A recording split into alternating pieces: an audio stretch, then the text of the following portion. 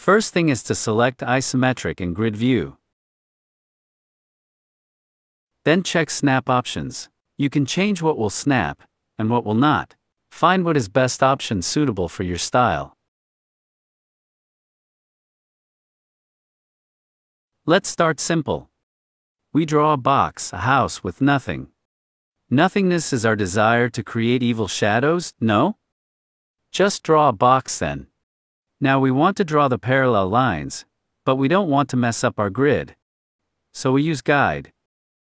From Guide menu, choose Line. Use little circles to change the angle of the line based on the angle of the shadow. If it doesn't work, make sure to check Rotate is on, at the bottom menu. Toggle on and off the snap options to make your life easier.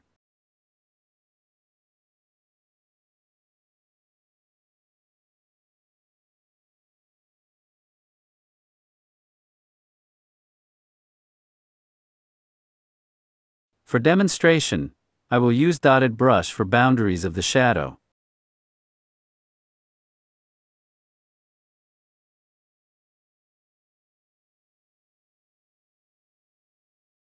With the help of blue lines, we can't cross the end of green line.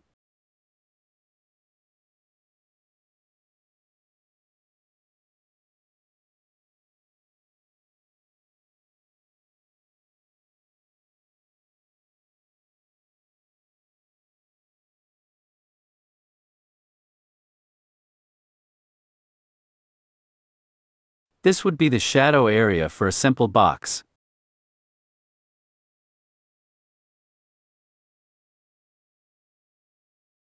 The shadow is the result of light rays. To actually draw a shadow, we need 2 rays of light from each point, creating a surface. The first ray will determine how far the second ray will be.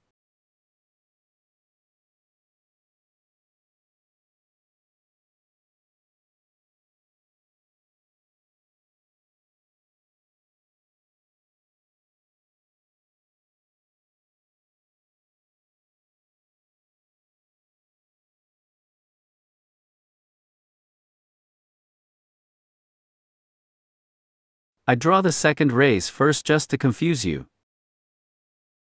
Anyways, let's make our box a little bit interesting.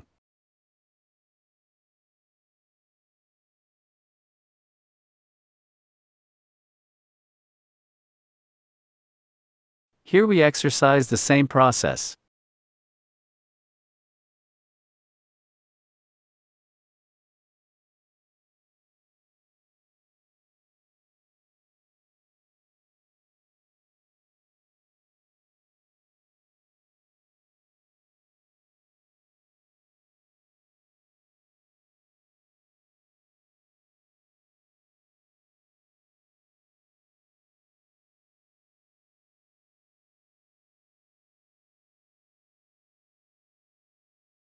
Now let's make it even more fun.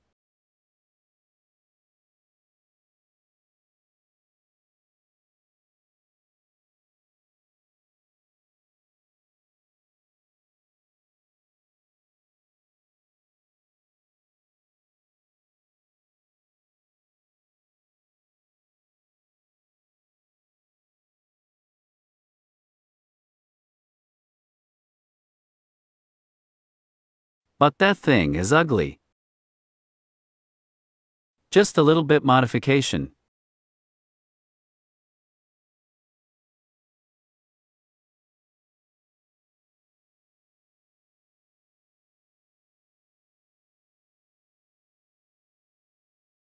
That is a lot better.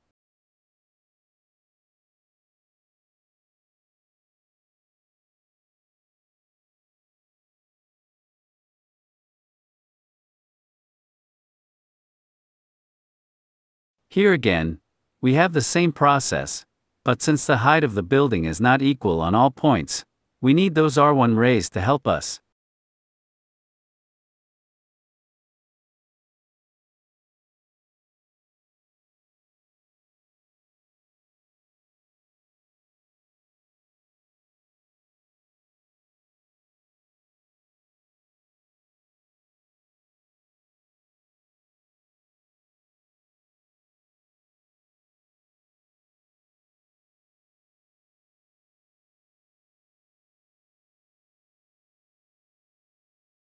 It doesn't matter where you put them, as long as it crosses the joints on upper edge.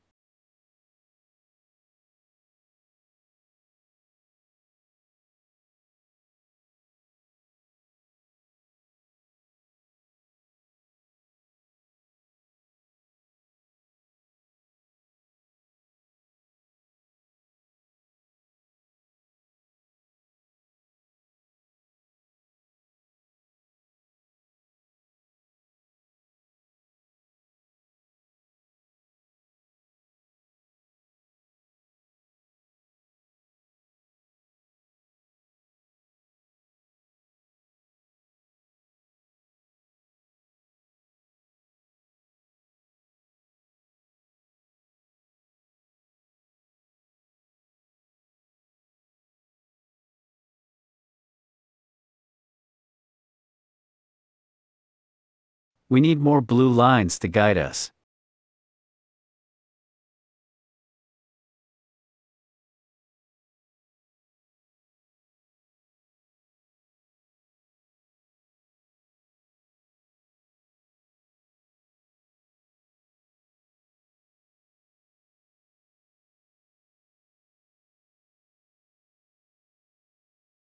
Now we can draw the shadow here.